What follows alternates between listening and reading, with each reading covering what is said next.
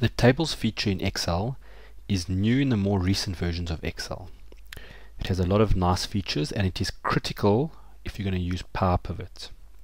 So just to explain it, I've got a block of data. I'm going to highlight the entire block, and you'll see under Insert there's an option here called Table. When I click on Table,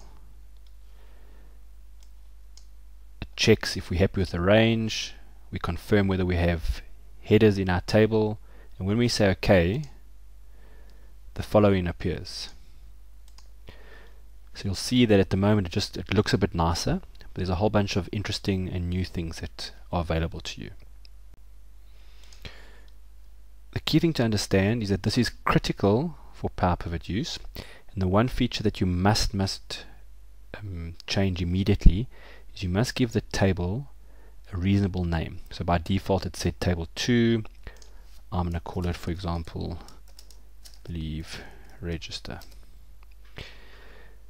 That is useful for Power Pivot use, but let's just look at what the tables do anyway. So a couple of things about tables. Firstly, the table knows that this block of data belongs together.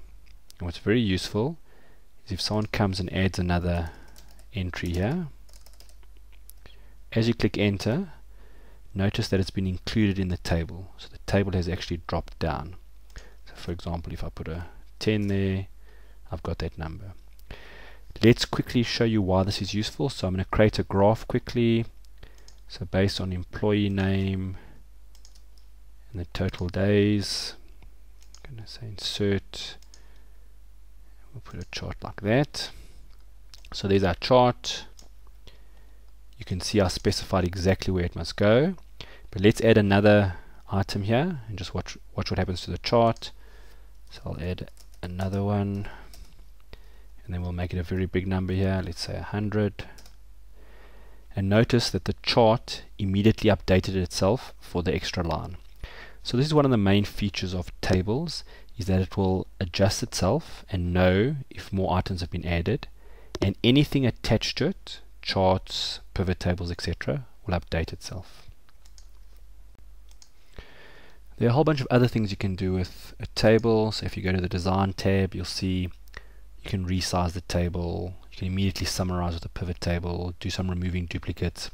If you want the table to go away, you can click on Convert to Range. You can insert slices.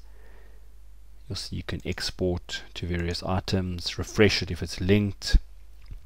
And you'll see there's a whole bunch of different styles if you're not happy with the look and feel. Just one thing to be aware of with tables is if you're outside of a table, for example, I'm here, and what I'm going to do is just add these two together. When I say equals and I click, notice that it no longer references F2. It actually references the name. So it says total days including weekend and public holidays. So I'm going to say minus that one there, for example. When I click enter, two things happen. Firstly, this is now included in the table.